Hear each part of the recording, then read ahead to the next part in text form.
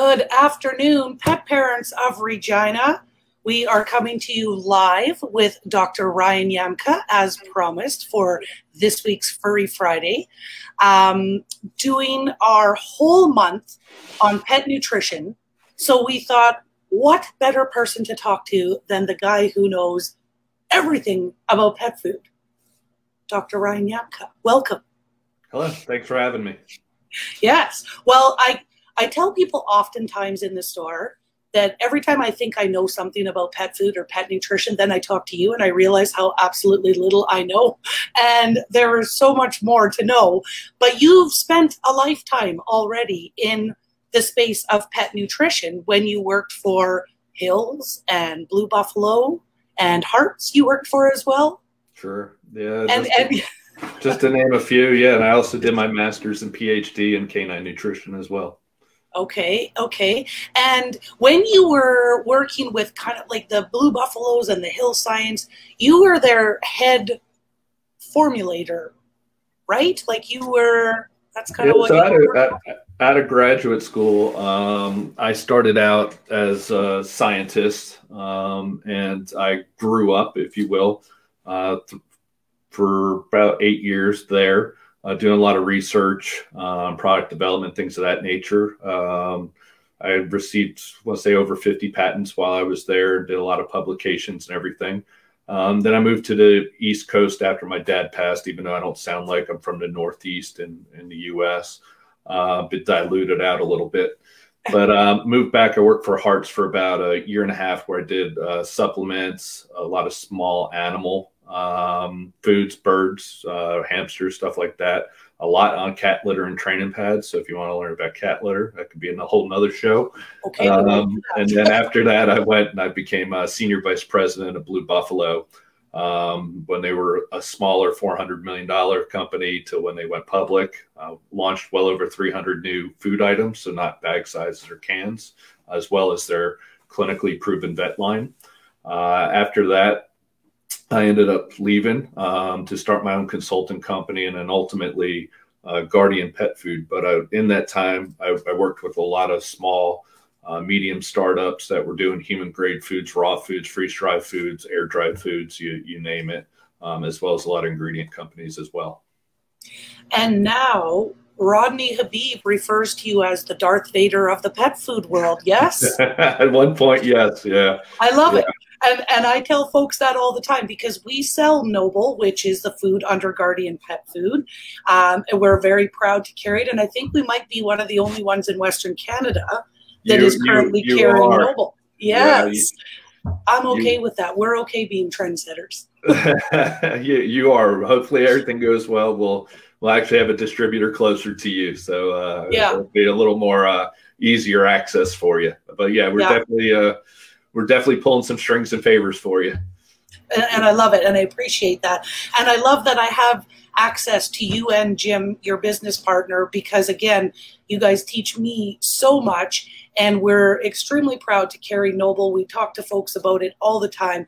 And this is why we refer to Ryan as, where Rodney refers to Ryan as the Darth Vader of the pet food world, because he's come to the light side. So where he was creating those prescription foods and that kind of traditional kibble, he now creates a freeze-dried raw meal bar, the first of its kind in the industry.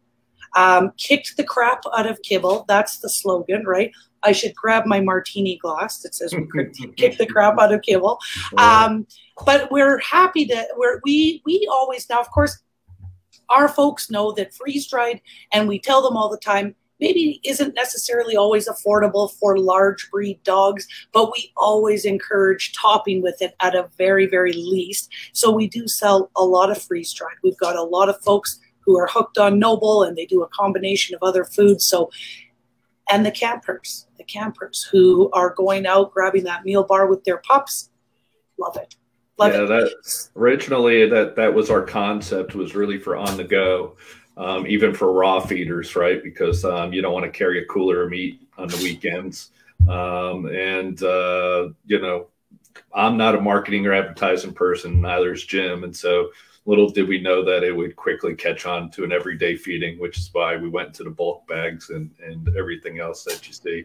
Now, also the other thing we didn't know is we're actually the only freeze-dried Canadian food. And so when Champion moved their facility to Bowling Green, Kentucky, you know, little did we know, because we live in our own little bubbles, that we're the only Canadian freeze-dried food up there. So so, and that's interesting too, because you guys, so Ryan's trying to tell us which side of America he has an accent from, but when we're Canadian, you just sound American. So we don't know the difference unless you're from New York. Then we can pick those ones out, or maybe it's just me. But you and Jim both live in the States, but Noble is manufactured in beautiful British Columbia. Yeah, absolutely. Yeah. So long story short, when we started Guardian in 2017, we actually started with the idea.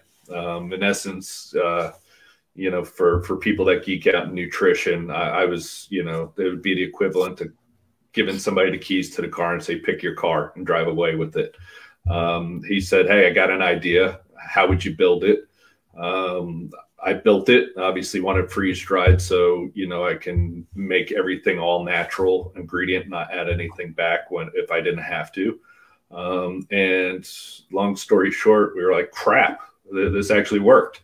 And we did digestibility testing, and the digestibility testing, which is on our website, it tests higher than most therapeutic kibbles, which it's always been a sore spot with me, is why do you have to wait till your animal's sick to get a highly digestible food? But we made that the premise of everything we do. And then the bar format, because I did a lot of research and obesity at my time at Hills, was, hey, how do I put it in a feeding format that makes it easy to feed and not overfeed? And in our search for a manufacturer, we couldn't find anybody that could make it. And fortunately, the company that we went with, I did some consulting for them during my time. And when I called him up, he said, nope, we can't do it, but I can certainly do it for you. And so, as I mentioned, you know, conceptually, we started out in 2017. We rebranded right before coronavirus hit to Noble, because, as I mentioned, we're not a marketing company, so we couldn't come up with a creative name. But it definitely fits our mentality and mantra. And so, the rest is kind of history. So everything that we source right now with our treats and our foods is all U.S. and Canadian sourced. We do occasionally source beef from New Zealand, which there's only other place that's mad cow free, so that's why. We actually keep everything sourced locally too. And so one of the things that you'll see here in the next few months is we're actually losing the TerraCycle logo off of our packaging, and we're actually switching to a Recycle 2 plastic logo. So you'll be able to recycle it. But more importantly, we actually went with the packaging partner in Canada. So you'll see that flip on our website. That's within 20 minutes of the manufacturing facility. So it helps on the sustainability things where most people focus on just what the package is. We go local sourced ingredients, obviously, and as well as packaging and how close can we get to the source with everything. And they are tasty ingredients too, because we've got quite a few little floofers who obsess about their Noble food and the treats as well. So they come in and they clean us out quite a bit on the treat side. So, okay, well, what we promised you guys was that you could ask Ryan anything. I see that we do have a couple questions coming in live, but we also had questions that you guys put to us earlier this week. In an interest of time, we try to kind of combine some of them and make them a little bit more general versus being so specific to one pet. So hopefully we can get through these questions, and Ryan has no idea what they are. He wants the surprise. No, the only thing I preface it with is, you know, I have a firm belief in I educate, I don't advocate or humiliate. So if you're asking me to talk bad about a brand or talk up a brand, I won't do either. I'll teach you the right questions to ask. So, people can become their own advocates, make their own decisions. I don't get into the organic debate, GMO debate, animal raised debate, because everybody has their own philosophies. And that's a personal philosophy to them. But yeah, more than happy to answer whatever questions they have. And I appreciate that. And I appreciate too that you're not about this brand over that brand. It's, well, except when it comes to Noble, right? But aside from that, but it is about. Yeah, unfortunately, I'm told that I don't even recommend our brand enough. So apparently I'm at fault for that. So okay, I'll teach you the marketing, Noble, and now we can answer the questions. Yeah. Okay. Okay. So one of the questions we got is, what is the benefit to feeding a breed-specific food? The little bags with the Yorkie on it or the Great Dane. Yeah. So one of the things I usually tell people is, it is when you're looking at packaging, look at what you want to look for. Just ignore the noise. Lots of times it's noise.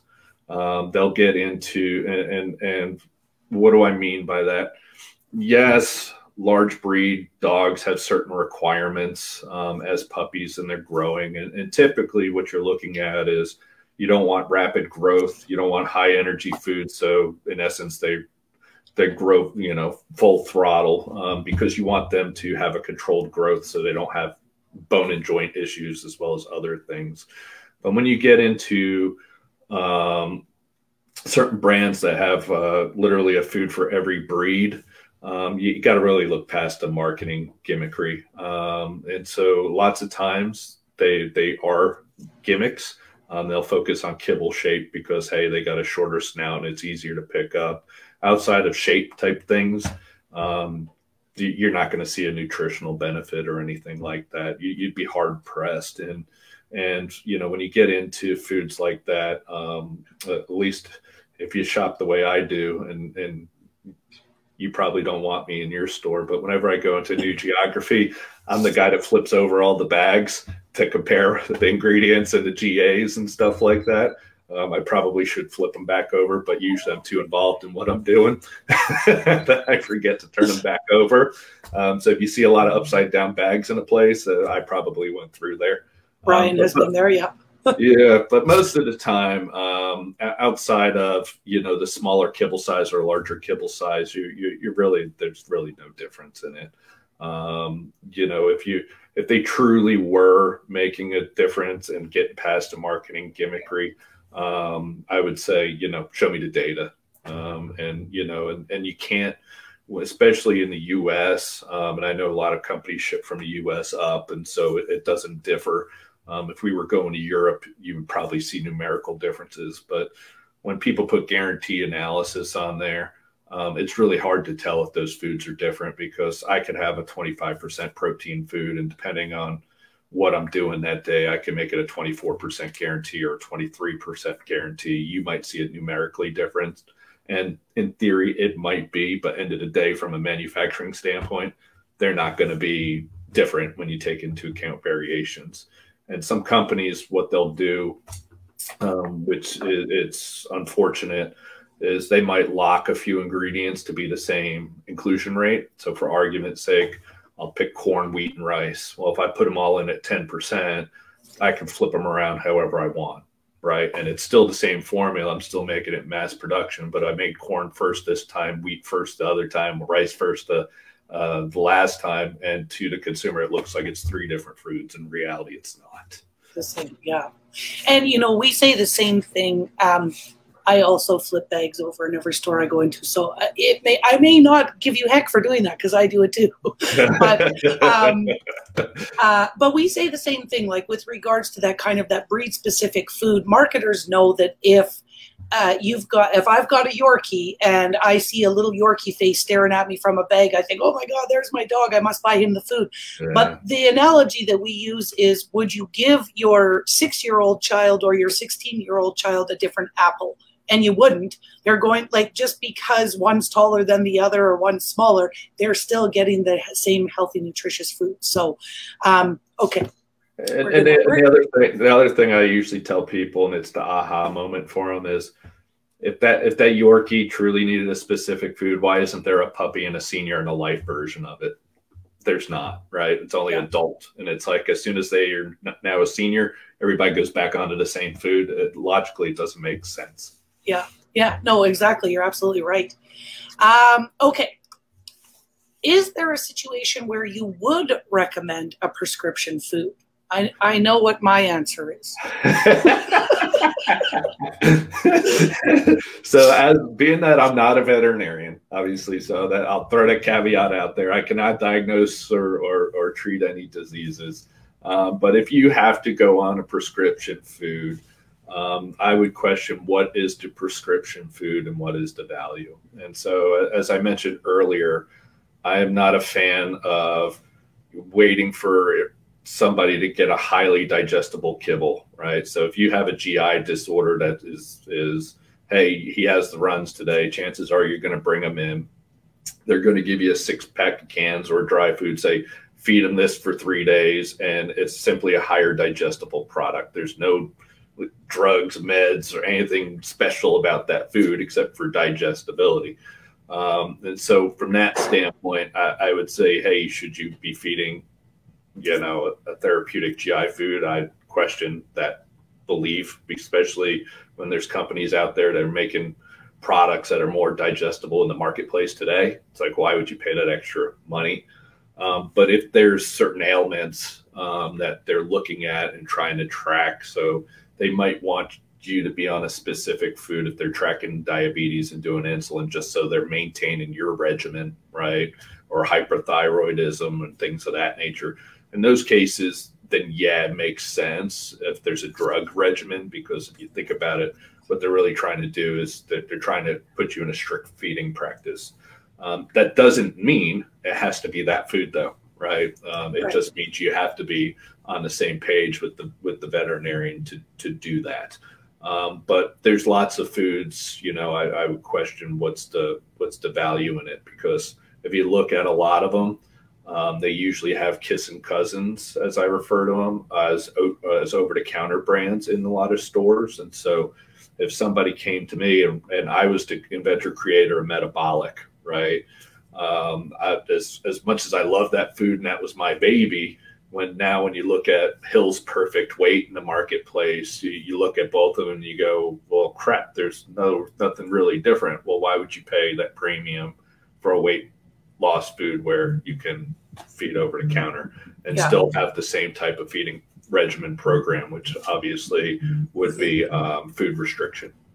Yeah, exactly. We can achieve weight loss and still feed a more nutritious meal than a dried up crusty kibble in the bowl, right?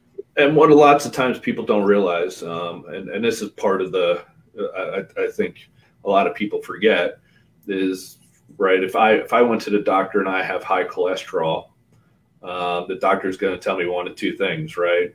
He's probably not going to call me a lard ass, which he should, but he's going to say, hey, I can put you on these meds or you could change your diet, right? And there's usually a discussion. And when you get to the meds part, usually that's the discussion when he says, hey, Ryan, you're a lard ass. So if you lose 10 pounds, we could probably avoid it and check it. But for whatever reason, when it comes to pets and veterinarians, we tend to just take what they say as gospel and go. But it's actually an opportunity there for dialogue to say, hey, well, what if I do this? What are my other alternatives? So, and they're more than happy to talk about it, but people tend to not engage in that dialogue for whatever reason. Yeah. Okay. I thought this was an interesting question, and we have seen evidence that it exists. So I'm wondering, can your pet's diet affect their behavior? Yeah, so that's a debatable question, right? A lot of behaviorists will tell you yes. Trainers will tell you yes.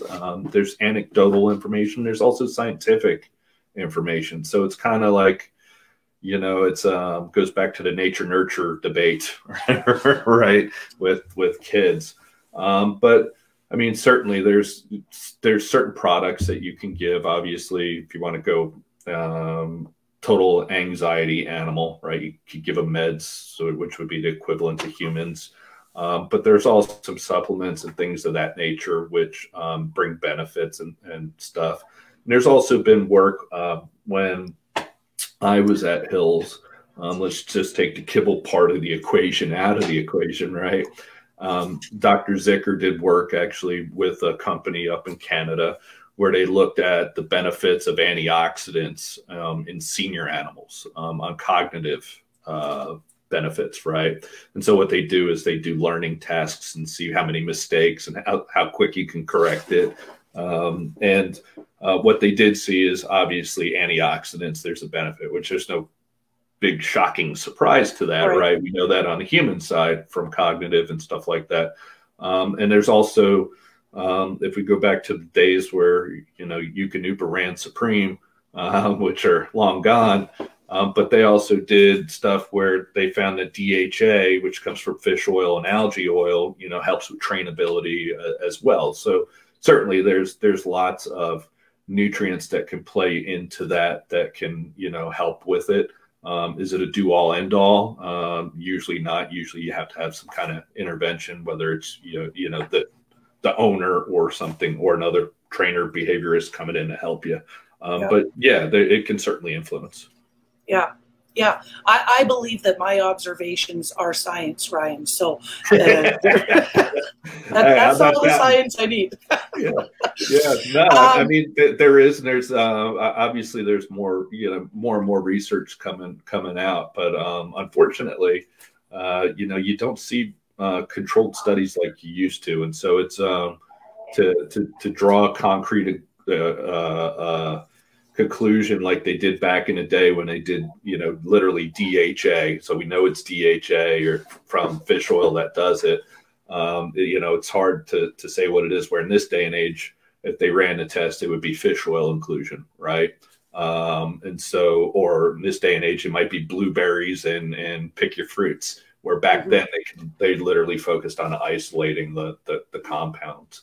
But yeah, certainly that there's benefits. Obviously, we all know, tryptophan is a precursor for serotonin, which is the good mood, right? And so there's research on that as well. So yeah, for sure.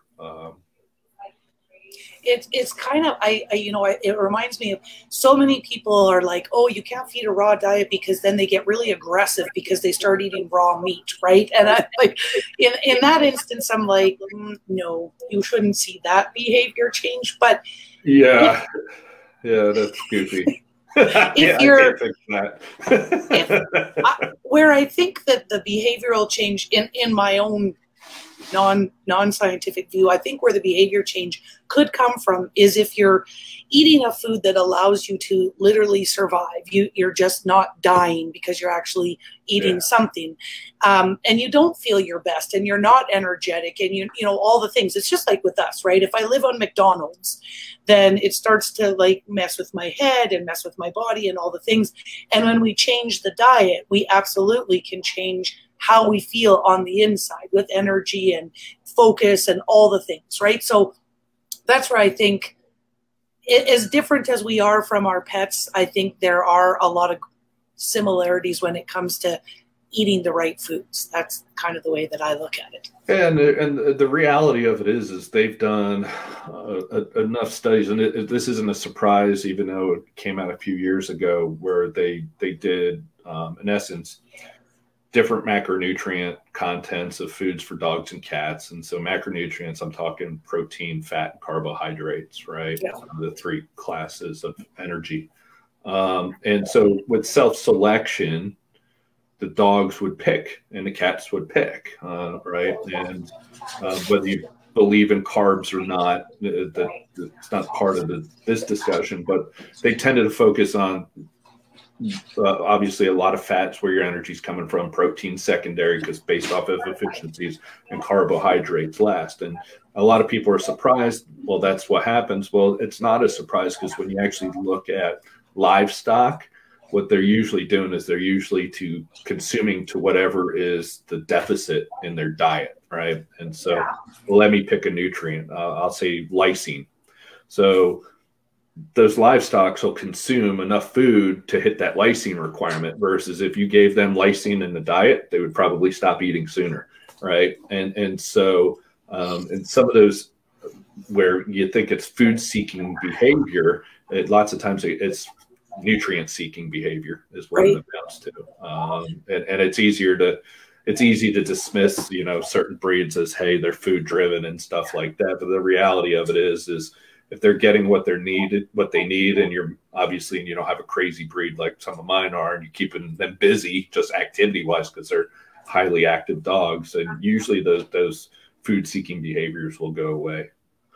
I have read and heard that from many different, because I've become a pet nutrition junkie as much as I can be, without you know, a degree in it or anything. But I've heard, it's a way to go. The way I know, right? I'll just keep learning from Facebook.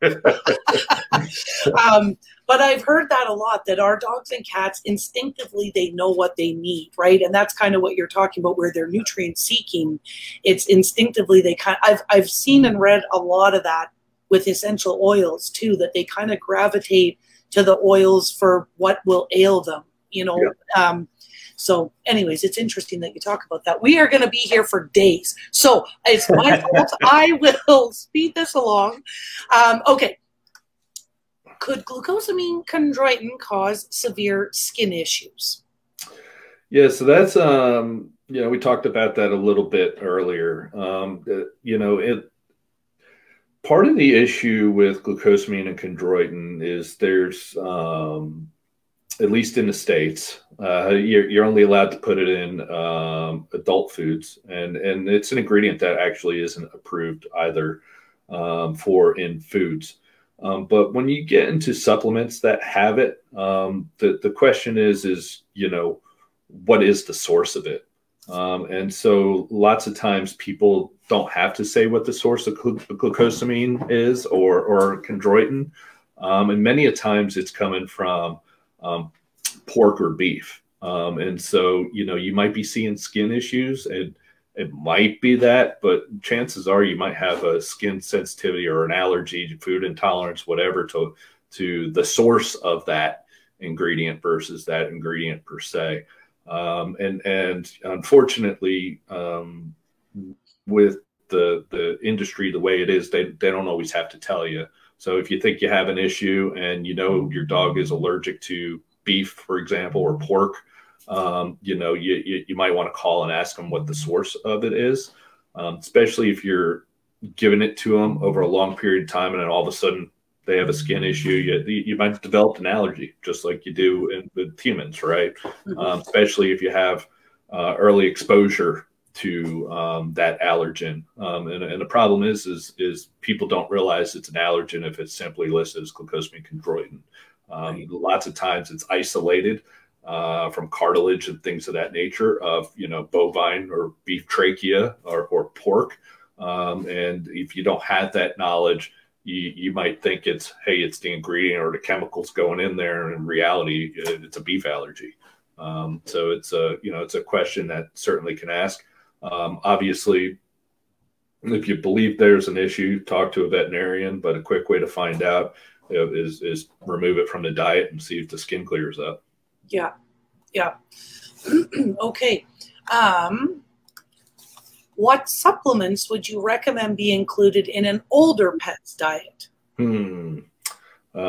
Just so happens we're launching Dog Almighty Mobility. Excellent.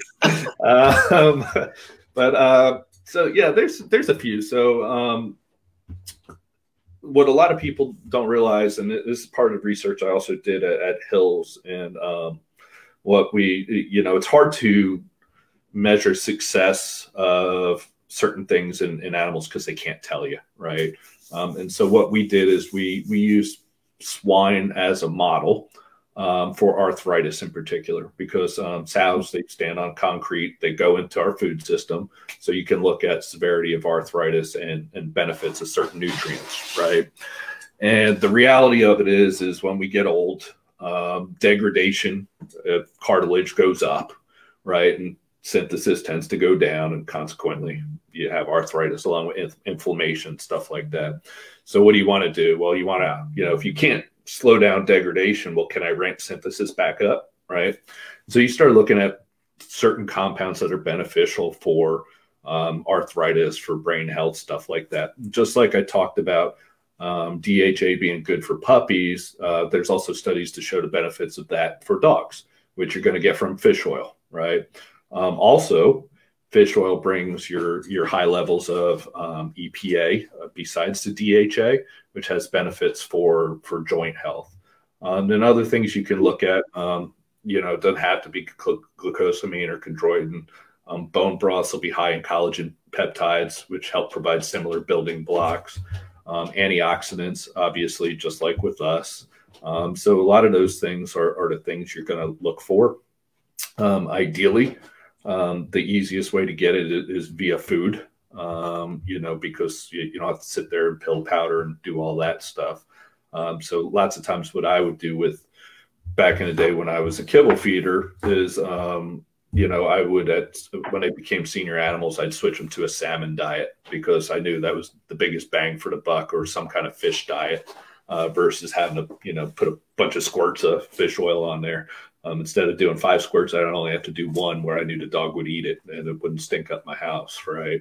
And so certainly omega-3s, obviously, and antioxidants, and then, depending on size of your dog and stuff, you can look at, bone broths and things of that nature, which bring the beneficial nutrients in there. But more importantly, you can top dress your food. You don't have to worry about, putting a pill in a piece of cheese. And then if you have a lab, they always manage to eat the cheese and spit out the pill, right? And so you don't want to be in that situation.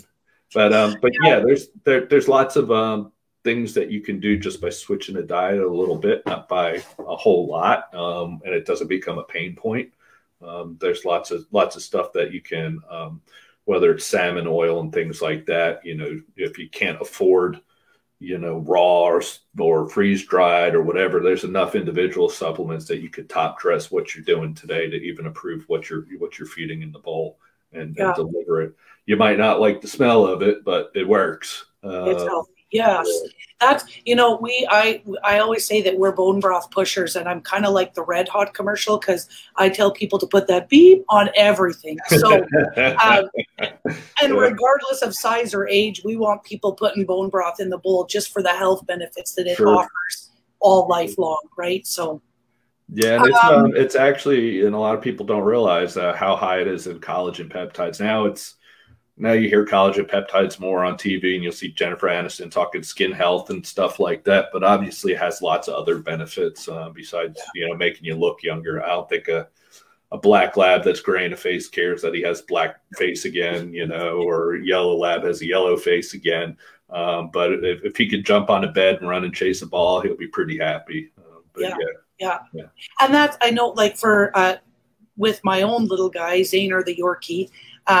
He, about 4-ish years ago, the vet told me that he had the onset of a luxating patella. And I was like, what is that? What do I do? Oh my God. And she said, nothing. He's at a stage 1. You wait till he's a stage 4 and you operate. I'm like, what? Like, that's your answer? Wrong answer. Right. And she says, don't let him jump. I'm like, he's a 6-inch tall Yorkie. He jumps up the stairs.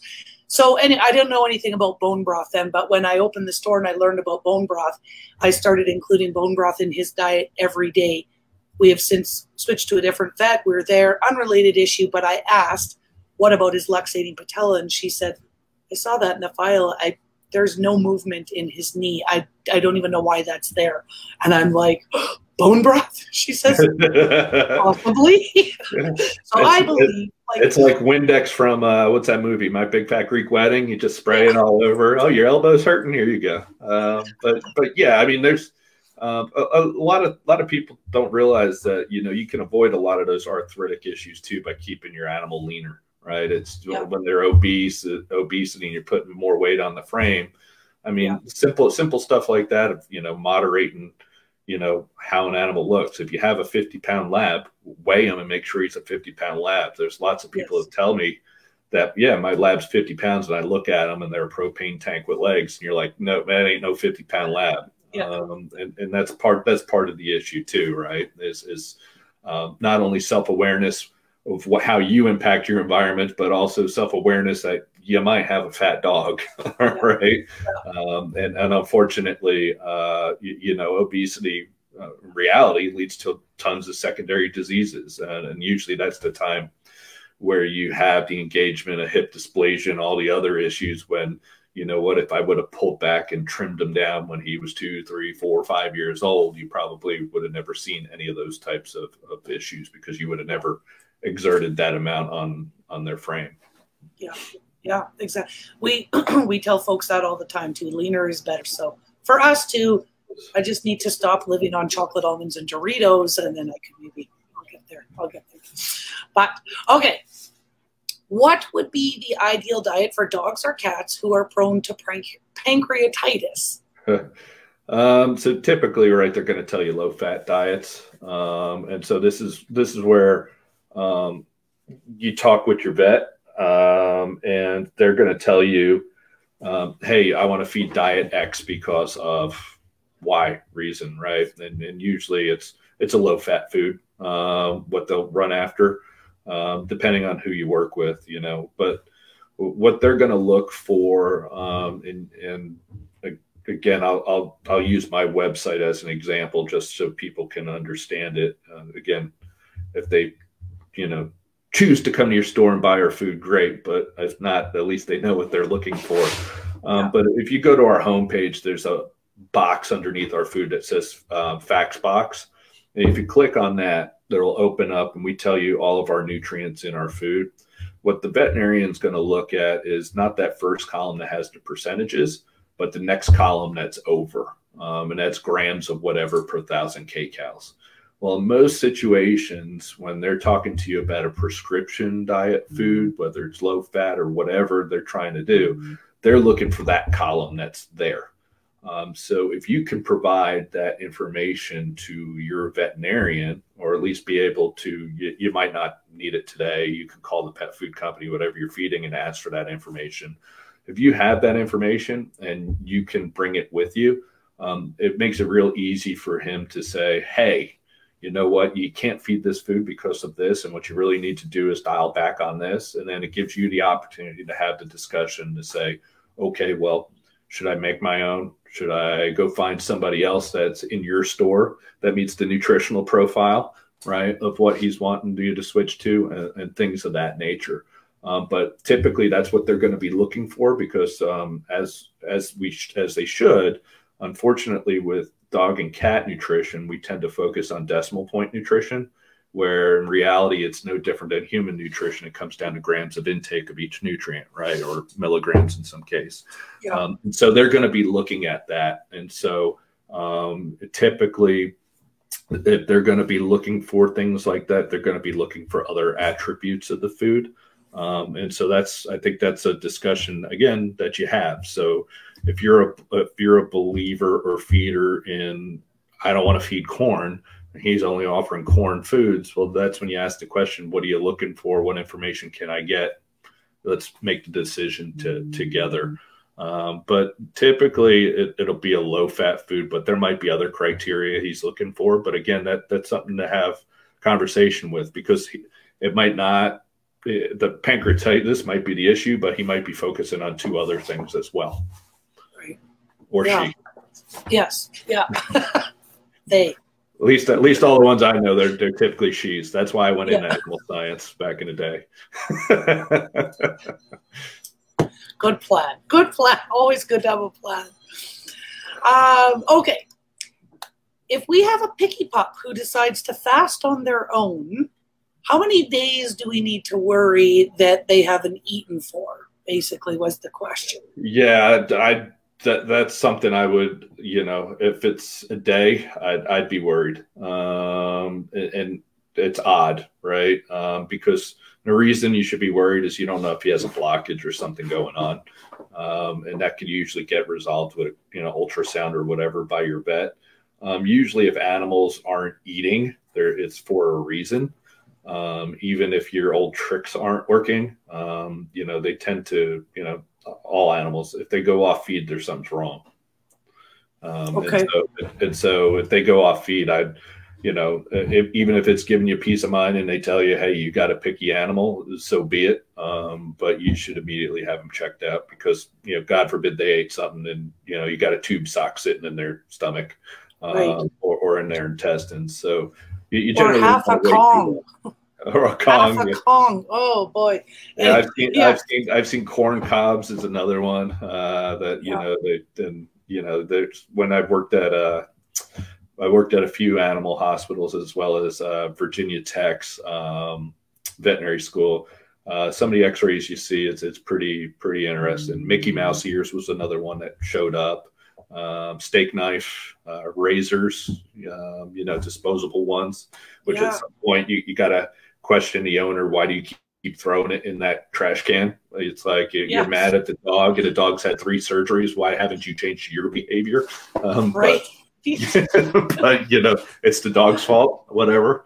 But yeah, it's when, especially if you have a dog that eats all the time, and or a cat, and all of a sudden you notice they're not eating, there's something going on. If you truly have a picky eater, then you know what, play around with the different foods until you try to find the right thing. Obviously, you'll know a picky eater from somebody who decided to fast on their own. Fasting on their own is problematic, and especially with cats, because the longer they fast and they don't eat, they set themselves up for all kinds of ailments with that.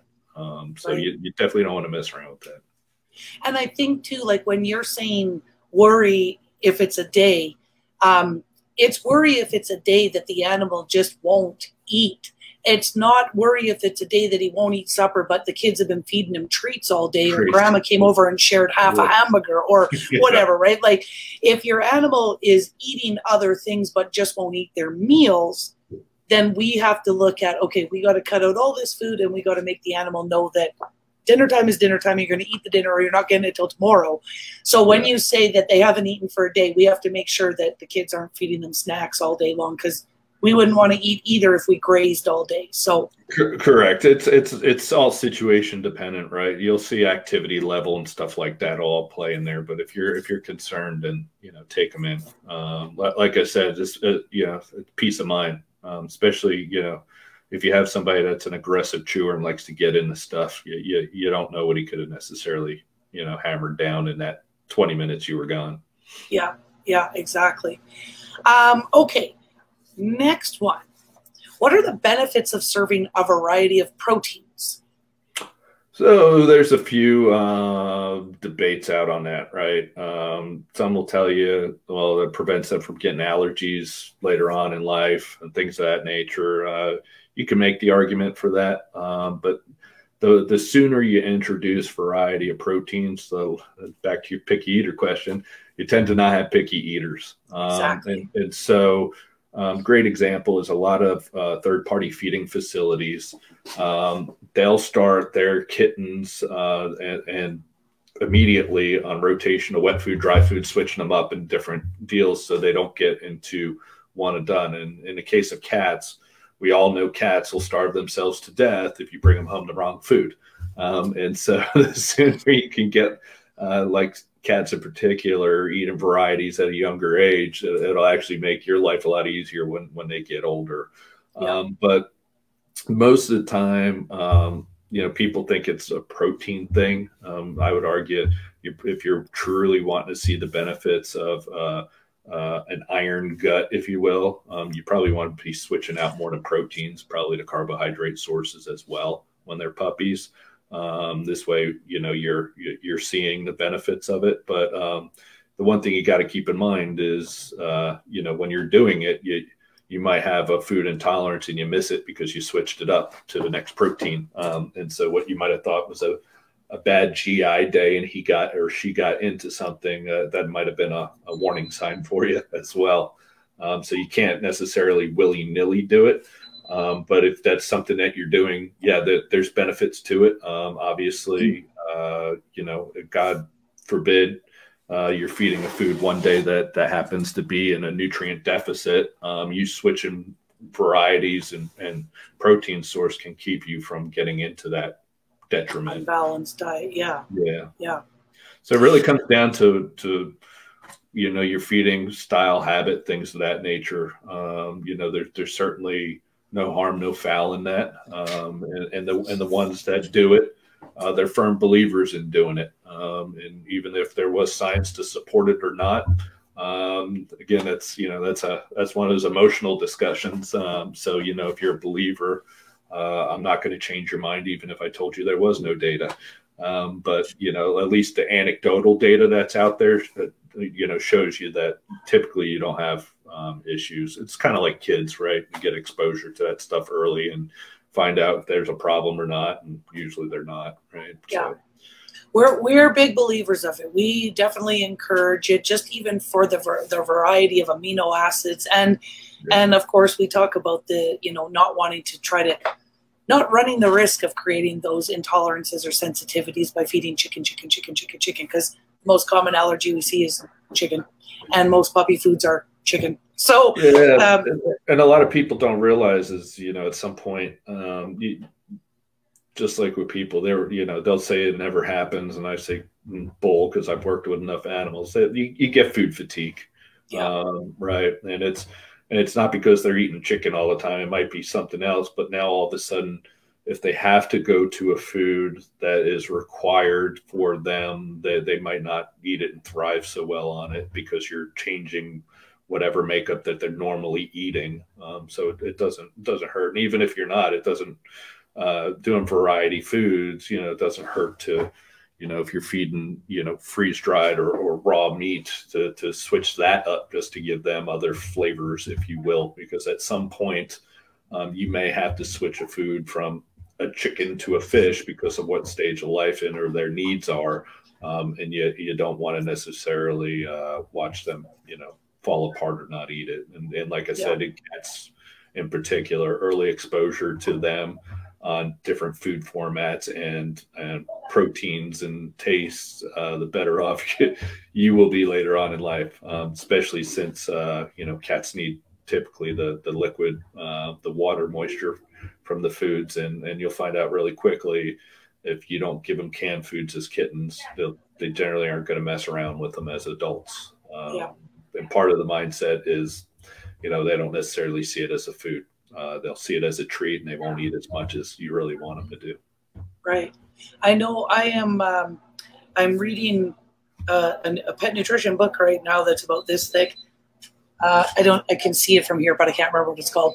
But he's talking about the imprinting period, like that kind of first 5 months of life, the imprinting period. So that was interesting. But that's what he talks about, is the more variety in that imprinting period, the more likely or the less likely it is that we will have that picky guy as they get older and set in their ways, right? Yeah. And there's a great example I always give, and people don't realize it, is ferrets. Right. Where do they hunt? They hunt underground. Well, the largest breeder is Marshall. They breed them and sell them, right, in pet trade. And what they start out on is foods that are based and coated in chicken fat. So figure it's cat kibble, but it's coated in chicken fat.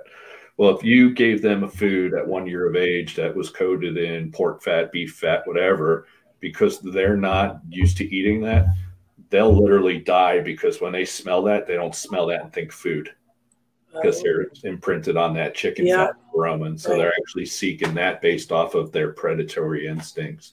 And so there's a lot of truth to that. You usually see in a lot of other animals, but cats in particular, even though people want to say they're pain in the ass animals, they're really foodies, because the mouthfeel and texture plays a huge role with cat consumption. And a lot of people don't realize that it's not necessarily a palatin or the flavor. It really comes down to mouthfeel.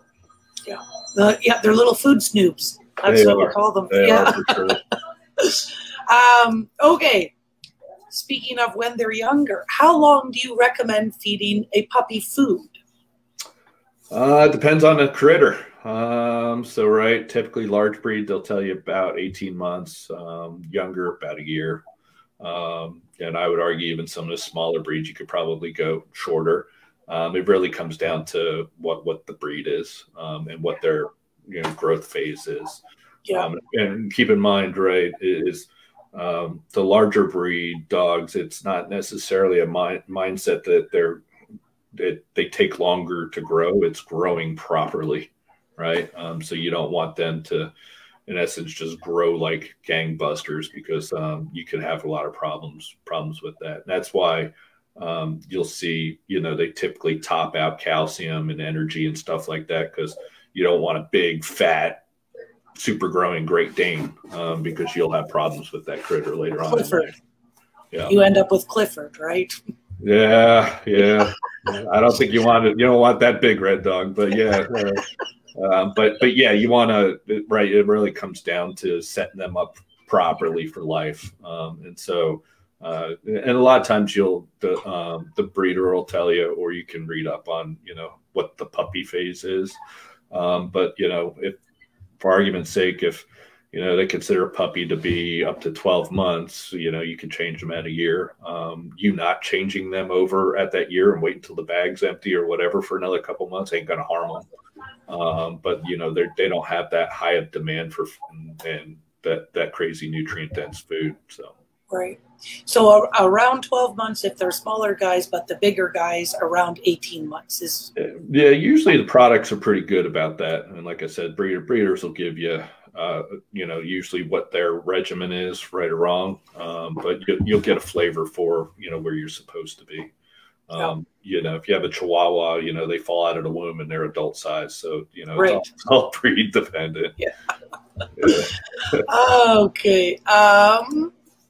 What do you suggest looking for in a raw food diet? This actually, we've often said to folks, like, if you can feed a formulated puppy food for the puppies, or you can do raw, because the important piece is that calcium and phosphorus for those growing and developing bones. Sure. So, but this is same question to you with raw, though. What do you suggest looking for in raw? Yeah, so to me, I don't see foods different, right? So I don't discriminate or judge. And again, it goes back to my original: I educate, I don't advocate or humiliate, right?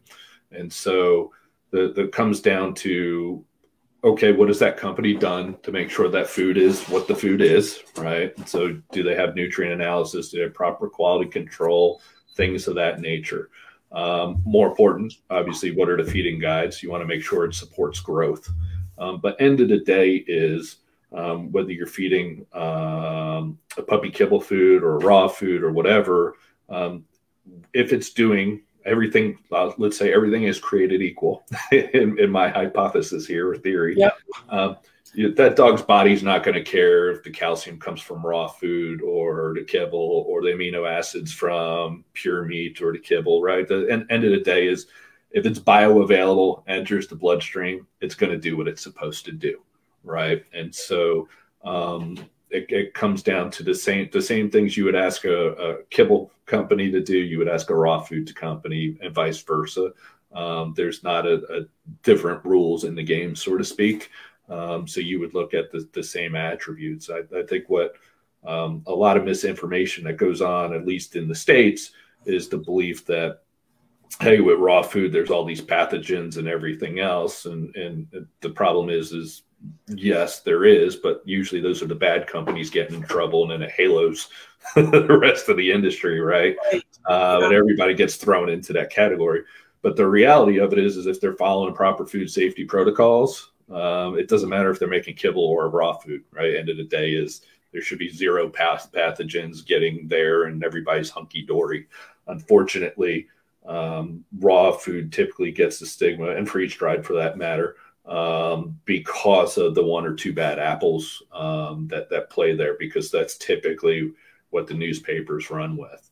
Exactly. But aside from that, and let's say you're a raw foodie or a kibble, or you're wanting to switch or whatever, right? You want to make sure it's appropriate for that life stage, and it's delivering on what they say they're delivering on. And if that company can't provide you with that information, regardless if it's raw or kibble or freeze-dried, well, then you should ask why are you giving them your money, right? So it's you know, it's going to be the same questions from that standpoint. Yeah. And obviously, again, you know, the raw foodies out there are very passionate about it, and then the people that are believers that, hey, it's contaminated product, which again goes to like a couple of companies that routinely get in trouble. It's like you can't shake that mindset either. And so, you know, that it comes down to literally a intellectual conversation, and you know, hey, if I'm going to ask this for one company, I should ask this for all the companies. And you'd be surprised at how many kibble companies can't answer those questions that you think they can answer. It's a lot more. It's a lot more than what people think. Yeah, yeah. I think too, when it comes to raw, and we chat with quite a few folks that are like, well, my dog eats what we eat. You know, so if we're having pork chops tonight, he eats pork chops. If we're having chicken, he has chicken. And I know that folks who are doing that home cooking, or they're trying to do that raw feeding at home, I know that they're doing it with the best intentions. The unfortunate thing is you can't just take a chunk of ground beef and throw it, you know, raw ground beef, and throw it in your dog's dish and say the dog's fed, because it doesn't have all the things, right? And so in raw foods, we see that too, where there's kind of different levels, goes from grinds all the way up to balanced. And that would be my suggestion to folks when you're looking for a raw food diet, is ensure that you are buying that balanced raw food diet, not just grinds or raw meat. Yeah, one of the common things, and I see it, and I don't see it just in raw. I've seen it in industry and startups as well, right? So it's I'm not going to say it's a raw problem. It's a general thinking and problem. Is chicken's not chicken, right?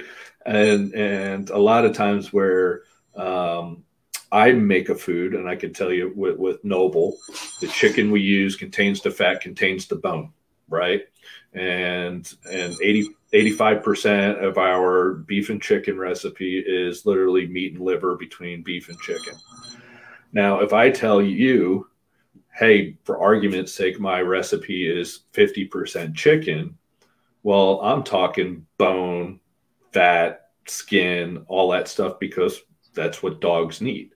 Now, if you were trying to mimic that at home, you're probably going to go grab a chicken breast to start out with. Well, that chicken breast has like next to no fat.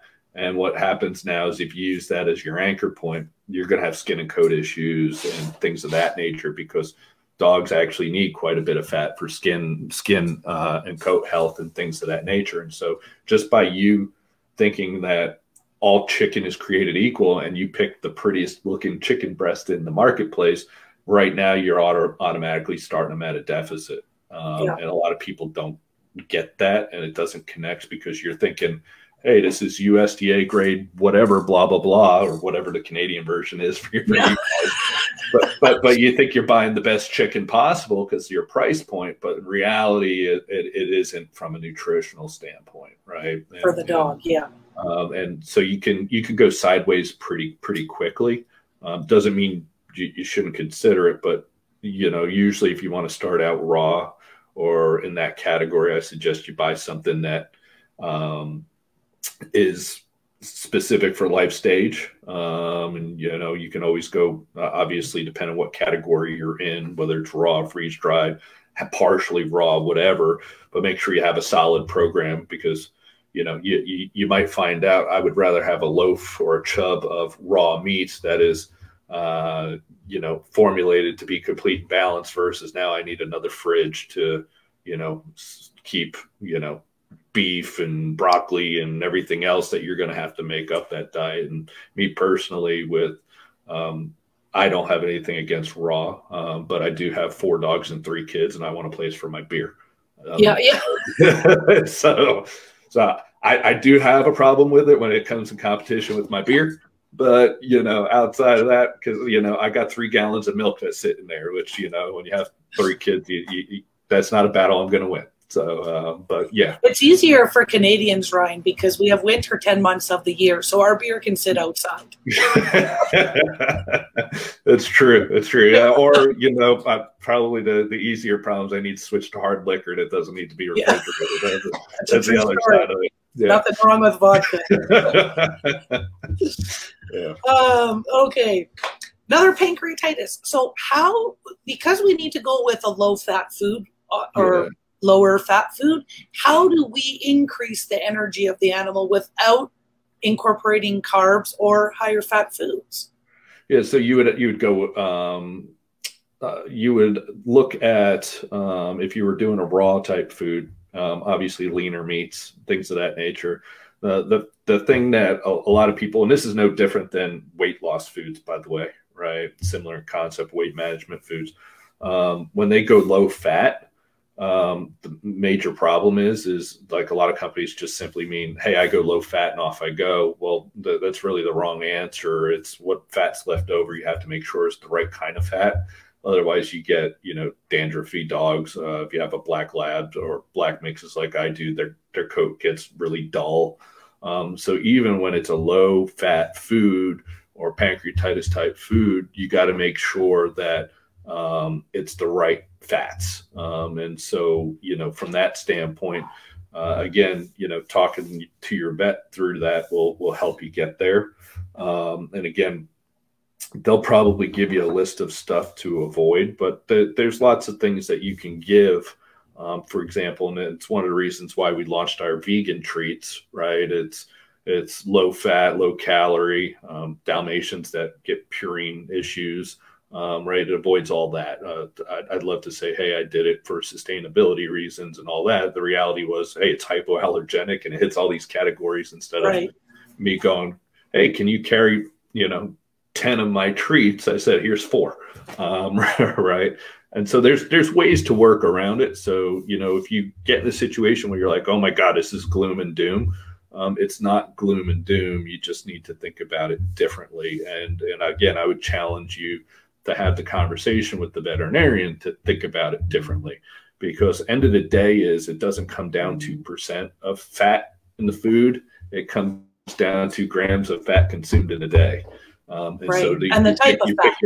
Yep. And you pick your fats differently. And so if that means, hey, you know what, instead of me using, let's say I'm a raw feeder, instead of me using ground chicken, I got to go to chicken breasts now. That might be an option because you're getting rid of all the fat that comes with the chicken, right? And now you put in, fish oil, so you're making sure you're getting, the high polyunsaturated fatty acids for skin and coat. And so there's ways to work around it and get there. Unfortunately, everybody's in therapeutic, whatever category. It's like, okay, let's hit pause. What's the nutritional goal? And then have that conversation, because end of the day and just like with renal disease or any of those other things, it's not decimal point nutrition, right? It oversimplifies it. What you're doing is what's a grams of that nutrient consumed? Where do I need to be at and why? And there's lots of ways to get there. Obviously, the easiest is through, low-fat kibble, because for them, when you make kibble, they coat all the fat on the outside, right? And so if everything's made up and I can tune in and out the fat based off of what I'm applying, yeah, that's easy to do. Can you get to a pancreatic food that is low fat, that is home cooked, or another version of it? Absolutely. Is it going to take some work and some thinking? Absolutely. Yeah. But it doesn't mean you have to go to a kibble product. That's something that you could work through with your vet. And if they don't know how to do it, there's enough of them online that will help you and teach you how to do it. In fact, they probably even have tried and true formulations that are cookie cutters at this point, because they've been doing it for so long that they can say, hey, do this. Right. I wouldn't be surprised if it's more vegetable and stuff focused, which isn't a bad thing, but they'll definitely tailor that where it's probably not so meat rich in the sense of ground meats, but they might focus on leaner cut meats and things of that nature. Would eggs fall into that category then? Like for an animal with pancreatitis, I know that eggs are kind of like nature's food. It depends, right? It all comes down to how they're going to balance it. So if you look at certain protein sources, they're considered quote unquote the ideal proteins, and usually they are, because they give you bigger bang for your buck. so I don't have to eat as many, right? So if you think about from the standpoint of, I'll use Rocky as an analysis, right? You're drinking raw eggs. Well, it's either that or you eat equivalent of, 20 pounds of steak. And so, not all protein sources are created equal. Right. So, that's some of the considerations that they'll take into account as well. Okay. More health questions. What best diet for a diabetic pet?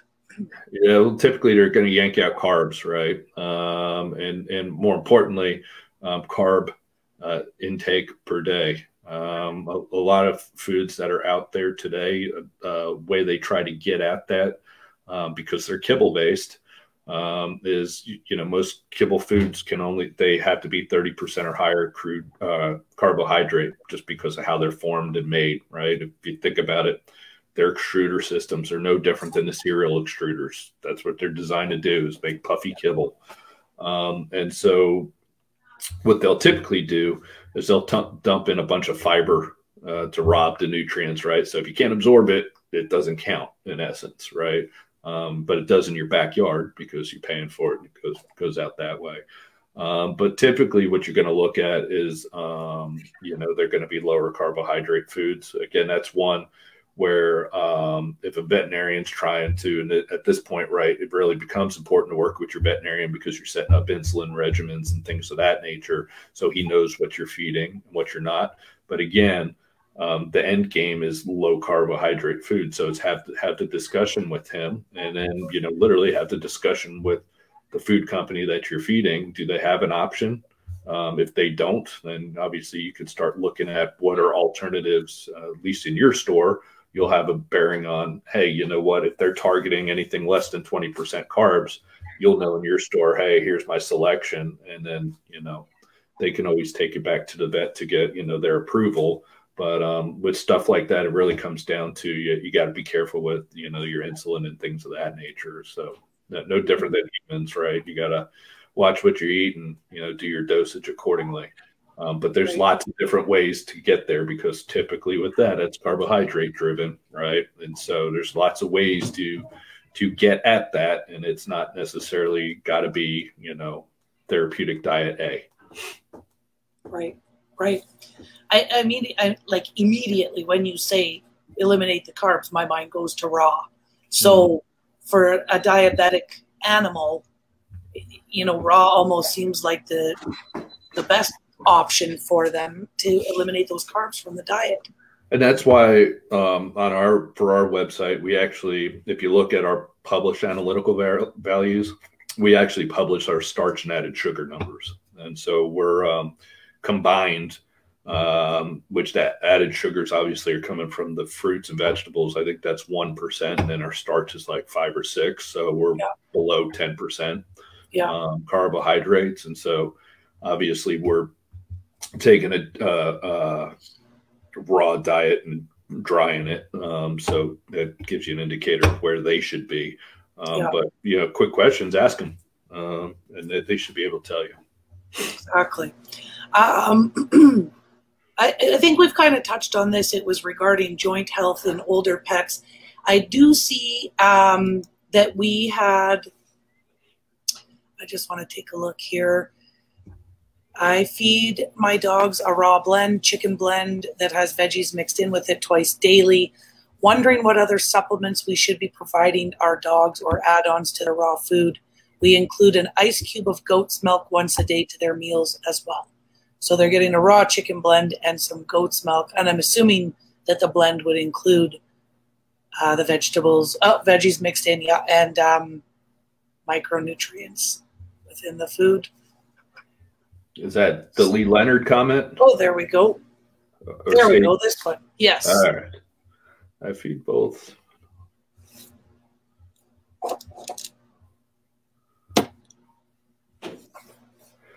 Yeah, so I guess the question is do you know it's complete and balanced? I'm assuming the assumption is yes. And if the assumption is yes, you can always add other bennies or benefits, if you will, right? Things like certain fruits, blueberries, things of that nature. If you wanted to, depending on stage of life, obviously fish oil, salmon oil, things like that, because it doesn't look like, based off, and I'm assuming, so don't shoot the messenger, but it doesn't look like you're probably getting a lot of the high omega omega 3 fatty acids. So that might be something to consider.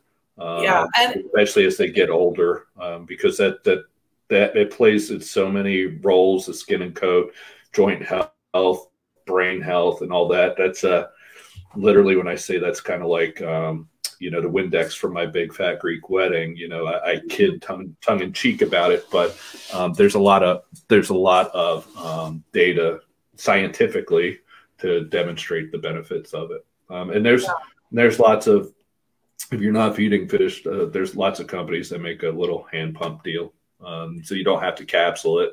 So don't think you have to go that route. There's lots of easier ways to administer it. Right. So Lee's question is that she feeds raw to her little guys, goat's milk, homemade bone broth, usually get pumpkin with their meals and banana at some time daily, and wondering if this sounds balanced. And she's feeding Mega Raw, which is a Canadian-made raw food that we sell. So it actually has a blend of the fruits and veggies, and the meat as well. So I'm assuming that's a complete and balanced food, correct? Yeah. Yeah. So I mean, that answers the question right there. If you're unsure, and you're feeding brands like was just mentioned, they should have some sort of label on there that says complete and balanced. I know in Canada, technically you don't follow AFCO, but if you're unsure, ask the retailer, ask the company, they'll know. They're not going to lead you astray, and that shouldn't be a guessing game ever. And so, if they don't know, I'd be surprised. And then I mean you, Carly. I don't mean the company. The company better know. Yes. No, what I really like about, I know that we weren't going to talk about brands, but I know that Mega and Bold are balanced, and I know that she sends her food out. She calls it Russian roulette, Canadian-made company, but she calls it Russian roulette because 11 times a year she sends a batch of her food to be independently tested at a third-party lab to ensure that it is complete and balanced. So she has no idea what they're testing or what they're going to come back with for the results, but she passes every time. So she's very diligent about, and don't you get into your digestibility studies. No, we send ours out too and obviously we go beyond it with taurine and carnitine, because we have the silly belief that grain-free causes DCM down here, but yet it doesn't impact anywhere else in the world, by the way. I know, right? So we go beyond that as well. So she's sending it out. She's probably sending it out for the AFCO panel. And when you get that data in, it's literally goof proof. Do you meet the number or don't you? Right. And if she's routinely analyzing it, kudos to her, because I know more companies are starting to do that. Yeah. And they should, because the reality of it is just because you formulate a food doesn't mean that's what you end up with, and that's part of the reason why it took us a while to launch. Right? Is you want to make sure that what you're feeding is what you're feeding, and otherwise you end up getting jammed up. So yes, kudos to her, and even though she kids about the Russian roulette stuff, I mean, everybody thinks that way when they send it out, right? Because God forbid something happens, and it's not always her fault. It could be the analytical lab, and then you got to wait longer before you release the product. And so it's more of I wouldn't call it Russian roulette. It's more of an anxiety-filled time, because even though the answer is going to be yes, you did it, you still don't know, because you don't have the data in hand, right? But she's doing it the right way, to her credit, and in fact, she should own it and tout it, because like I said, there's lots of companies that don't, and even the scarier part is a lot of the bigger companies that make kibble today, where there's heat loss and stuff going on, they don't even do it. They just simply formulate and go. So kudos to her. And like I said, if I was her, she should tout it and own it, because that is a differentiating point for her. Yeah, it is. Yeah. Okay. I think like those are pretty much our nutrition questions. I want to thank you very much, Ryan, for your time. We have kept you here almost an hour and 15 minutes now. And I want to thank everybody who gave us some questions to ask Ryan. I want to thank you guys for spending your afternoon with us, and I appreciate all of you. I look forward to seeing you in store either today or on Saturday. And I hope you guys have a fantastic weekend and enjoy the rest of your Friday. Again, thank you so much, Ryan, and we will see you all later. Bye-bye. Thanks, everybody.